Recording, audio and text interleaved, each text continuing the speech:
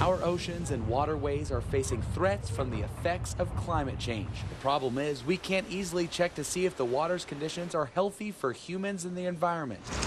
Well, that was until Santa Cruz's Jack Driscoll Natali decided to take matters into his own hands. Being able to have more water health data will allow communities to be able to see the real effects of climate change in their local areas. So I went to kind of fill that gap to be able to create a system that was durable enough to be put out in the field and efficient enough and accessible enough to bring that data to communities. Driscoll Natali was doing a lab at Pacific Collegiate School when the senior could not find the water health data needed to complete the project. And then the sensors down into the water. So like most people do, he went to the internet to learn how. Driscoll Natali taught himself electronics and computer programming to create this one-of-a-kind device. It basically takes in the pH, temperature, and oxygen reduction potential of local waterways. And then using a Wi-Fi module, we're able to transmit that data wirelessly directly to the cloud. So that means community members can view the health of their water from anywhere, even locally or anywhere internationally. Driscoll Natali says that first-hand information exists for surfers when checking conditions of waves at given locations. And with this, people could check on water health. We knew we had the sensors and the wireless capacity to be able to bring that information to community,